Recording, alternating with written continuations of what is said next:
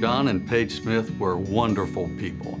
They had their hearts in agriculture, and especially John Smith himself. He would be seen around our grounds here, trimming plants, helping put out fertilizer. He was the heart and soul of the York Fair Agricultural Program. So John and Paige were very community-minded people involved with Rotary, Red Cross, other agencies in the community.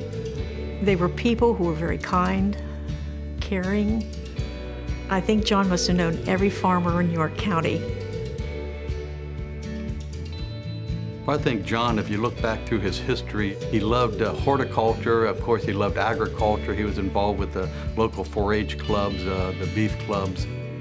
24 spectacular years that he provided to this facility as a board member.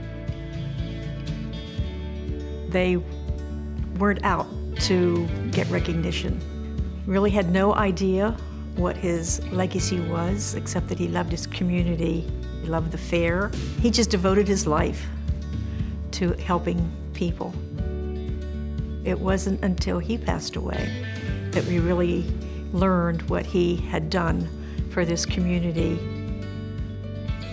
When you go through life, there's a few people that stand out, and John Smith was one of those people. He was small in stature, but he had a big heart, and we're just so thankful and appreciative that we can carry on his legacy through showcasing agriculture education, 4-H, FFA development, and really helping the young people, because they are the future.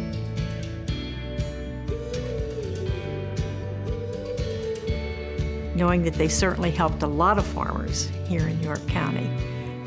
They thought a lot about it, discussed a lot about it, and I think believed in what the Community Foundation was doing and believed that that organization would carry out their wishes. Just really fortunate that the York County Agricultural Society is the recipients of foundation funds from the John and Paige Smith Fund. It will ensure that our agricultural program, our youth development program, our 4-H and FFA programs will continue into the future.